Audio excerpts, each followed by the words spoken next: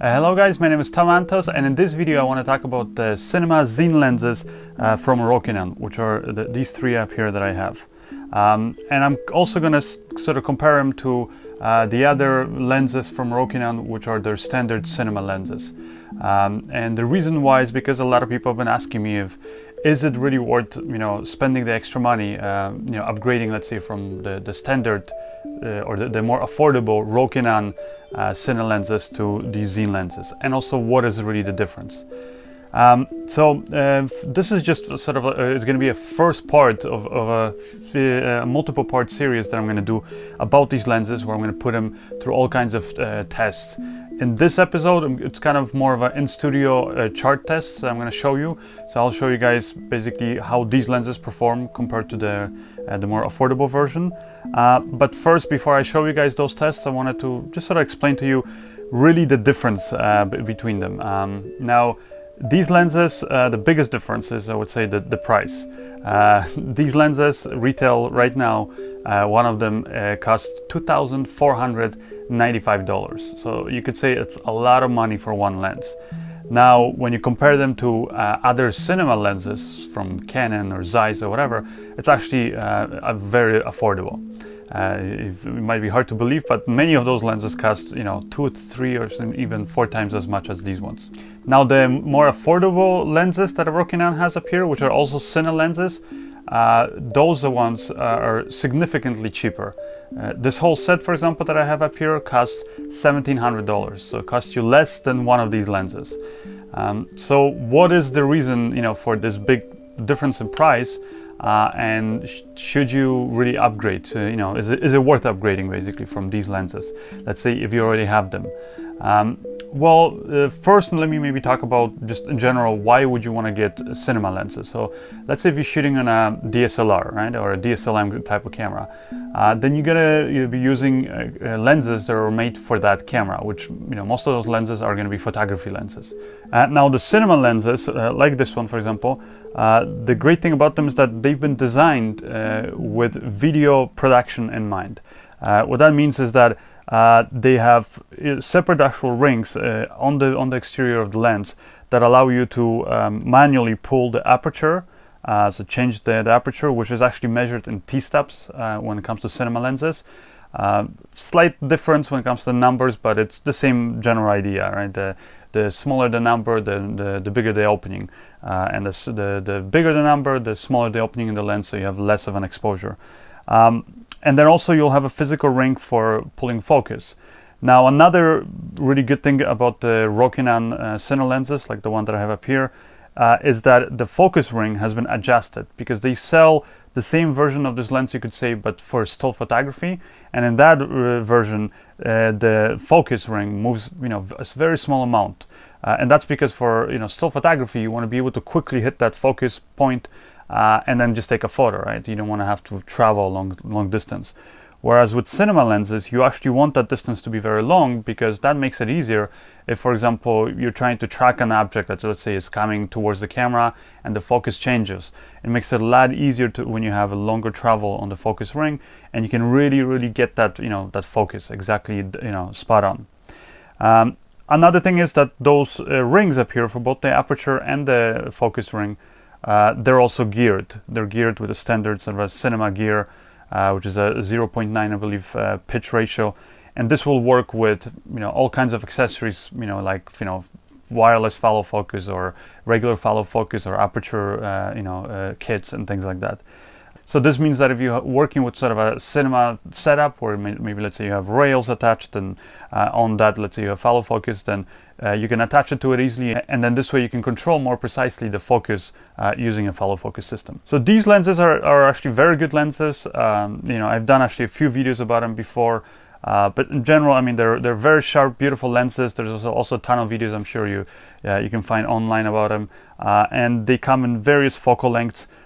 This one happens to be the 50mm. I have the 85, 24, and 14mm up here. Now, one thing you'll notice about these lenses is that they're all slightly different size. Just the length of the lens, but even here the front diameter of the lens will change depending on what focal length you have. So that's something to keep in mind, because let's say you have a variable, you know, ND filter or any kind of filter that you have to sort of thread on onto these lenses. Well, you're going to have to get different step down or step up rings to be able to use those filters. Also, let's say you have a matte box you're putting in front, and you want to be able to, you know, actually close the opening so that you don't have any light sort of going in through the back of the matte box and creating reflections. Then you're going to have different donuts, or different basically rings that kind of cover the opening there, because they are different you know, front diameter. So now, with that said, what is the advantage of using these Xeen Cinema lenses over the regular Rokinon lenses? Well, first thing is you'll notice is actually the fact that the size does not change. So despite the fact that we have 3 different focal lengths up here, the lenses are exactly the same length, and also the front diameter is going to be identical. Not only that, but also the positioning of the aperture ring and the focus ring is going to be the same. So the same distance from the mount and then, you know, between them. Versus, for example, one of these lenses, like I said, the distance between these will actually change depending on which lens you're using. So that's something to consider. And the reason why I'm saying that is because the biggest reason why you want to get lenses like these, which would be what I would consider sort of standard cinema lenses, is that, you know, they work great when you're working with like a standard cinema setup. So let's say you have a full, you know, sort of a blown out cinema camera rig, you have rails on it, you probably have then a matte box in front, so you can put filters, obviously also a follow focus, probably something to pull, you know, the aperture remotely. Those are, you know, the reasons why you do want to get lenses like these. And the size, or having a sort of a uniform size between all the different focal lengths, is a huge time saver, and it just makes it easier working with these lenses. And the reason is because, for example, these lenses will fit a standard opening, meaning the front diameter up here is the standard sort of industry adapted diameter that all matte boxes, or at least the professional matte boxes, will have. Meaning that you just literally put this lens up against any of those professional matte boxes, and you will not have any light leaking through the back of it. And that is a huge time saver if, for example, you're on set and you need to change out a lens, but you already have your whole camera set up, you have filters in front, you have the follow focus, all that stuff. Well, with this, you can basically, you know, open the matte box, take out the lens, put in the new lens, and you know right away that your follow focus, let's say, is perfectly aligned, so it goes perfectly in your gears. And also then you close the matte box, and, you know, right there you're ready to roll again. You don't have to worry about, you know, any of these other things like you would with the sort of non-standard cinema lenses. So the size is a big thing.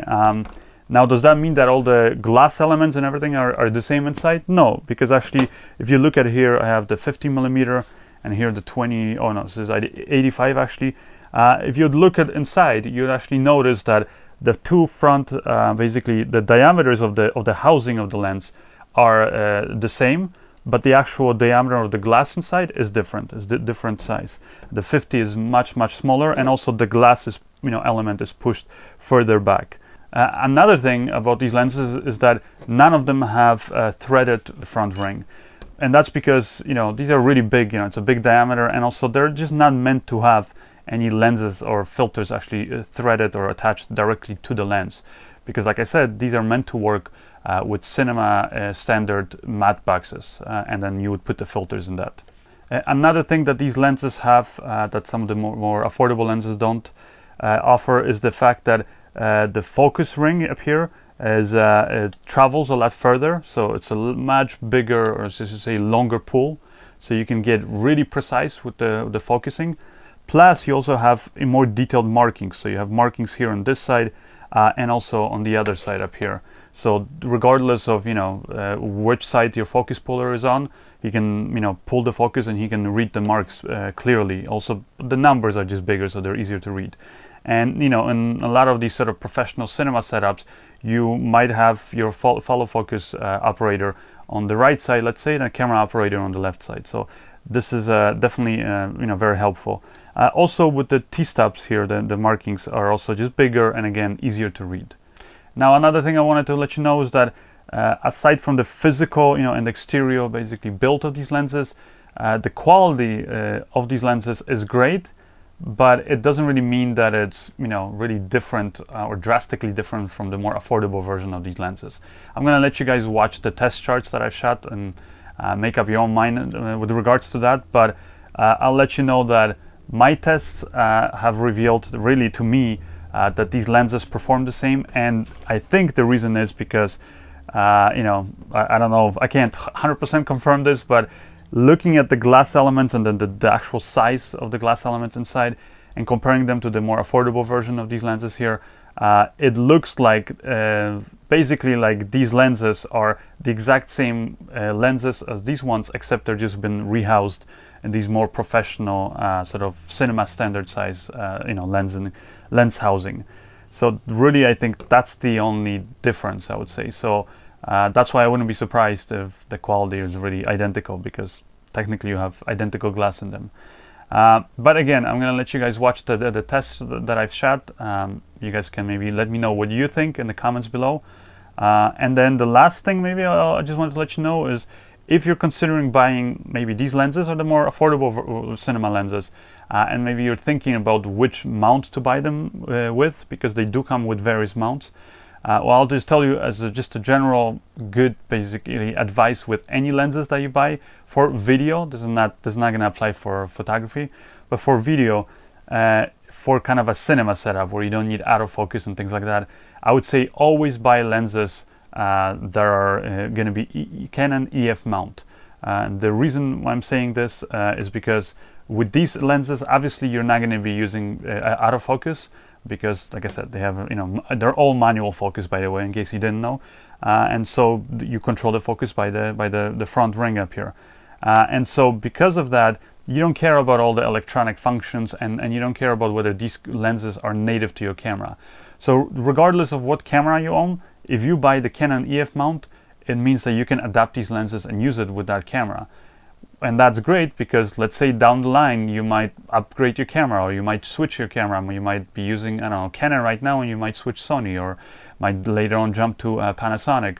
And these lenses will work with all those cameras. I use this on, you know, on the Sony A7S. I've used it on Panasonic GH4, which is a micro four thirds, you know, lens. I've used it on Canon cameras. So really, like I said, it will work. And the simple reason is because if you buy a lens with Canon EF mount, it just simply means that those lenses are going to be the smallest, the shortest basically when it comes to length, and that's because the Canon EF mount has the biggest flange distance, the distance from the image plane or the sensor.